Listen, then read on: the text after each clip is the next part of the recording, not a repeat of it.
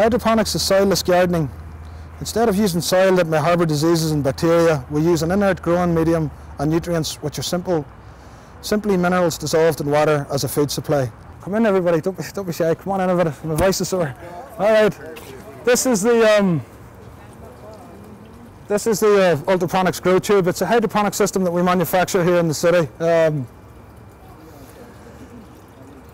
It's as just explained to the group before, within the city there's over 2,000 hectares of rooftop space, and if we were to utilise that space and grow hydroponically, we could grow enough vegetables to feed the entire city population of over 2 million.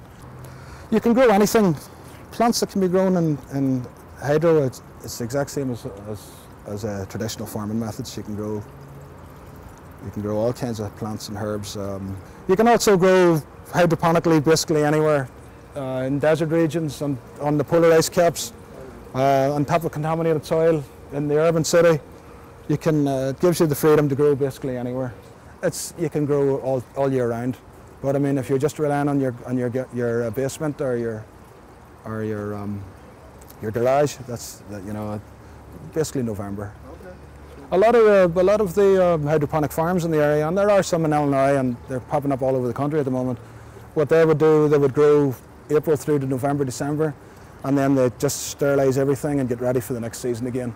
So you're keeping the pests at bay, and you're not. Obviously, some places do use pesticides and some don't. We never put pesticides on any of our plants, but it's good to go through one term, sterilise everything down, and then get set up for the next following year. What's actually going on in the tubes here? We have our plants will sit in this little strainer. The roots will come down through the holes, and then what we do, our growing medium actually goes in and around. So the plants are actually suspended here, and the roots are dangling down through. Okay. So that's really what's basically happening. You can see the roots, so you can get a look at actually what's going on. This system is a flood and drain and a dripper system, hydroponic system. The flood and drain is, we have a pump that is pumping water. It's coming through here. It's running this way. It's filling up the tubes slowly but surely. If you're looking underneath here, under the tube here, what we have is this, which is inside the tube. The water comes up, it'll fill the tube. But when it gets over to this other side, what we have here on this side is our overflow.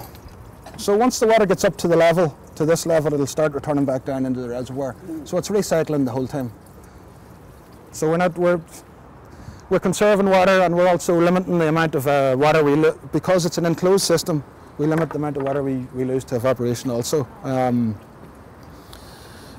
That is basically the flood and drain.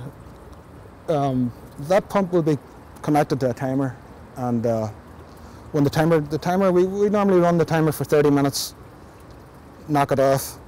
Maybe, well, it depends really on your vegetation too, but roughly an hour and a half later, you turn it on for 30 minutes. So you're constantly just flooding and draining, so the roots are absorbing the water while the tube's full. You don't want if we were to leave the pump running constant, we'd be overwatering, and then the plants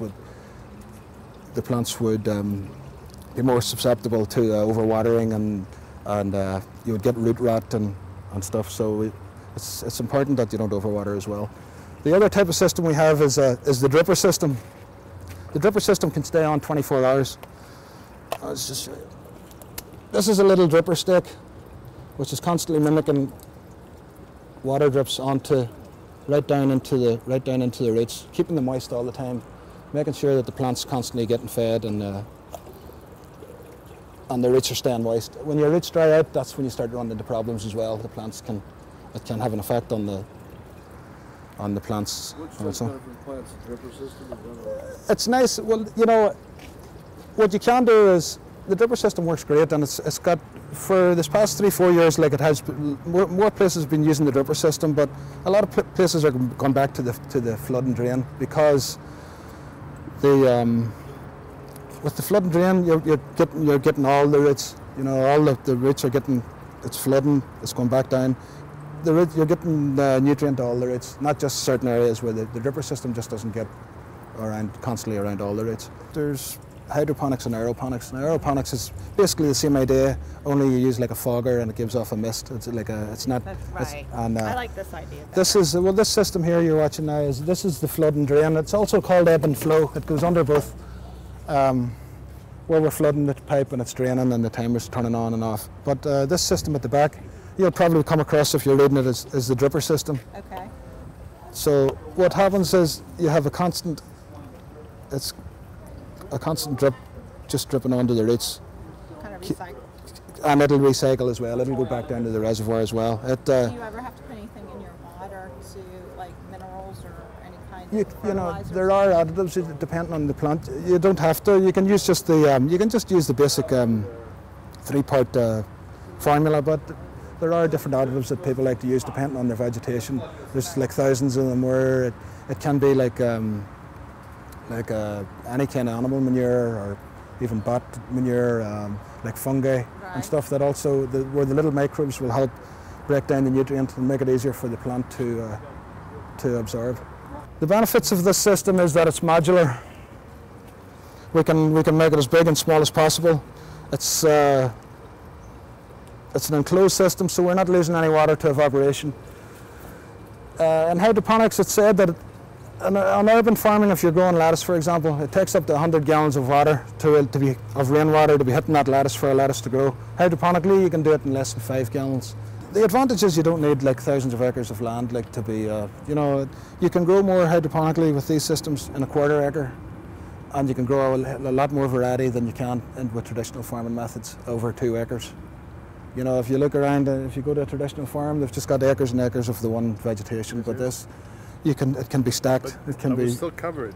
You can, yeah. Well, you don't have to, but it's recommended that you do. And you can grow in arid regions. You can grow polar regions. You can grow anywhere As long as I basically. keep